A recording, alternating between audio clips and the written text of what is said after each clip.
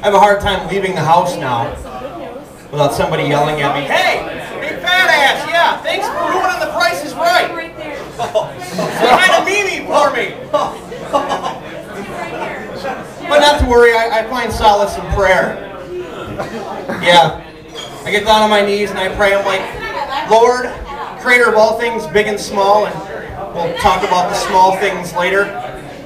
If you could reach down with your love and mercy and give that guy ass cancer, that would be super.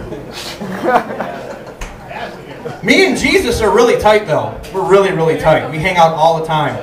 I remember one time we went to Lake Michigan. He was going to show me that whole walking on the water thing. Sunk right to the bottom. He comes swimming out and he's like, "Oh damn, I forgot I got holes in my feet." He's a blast at parties though. You know, when he tries to eat M&Ms, can't hold on to him. I mean, I know he's the son of God and all, but come on.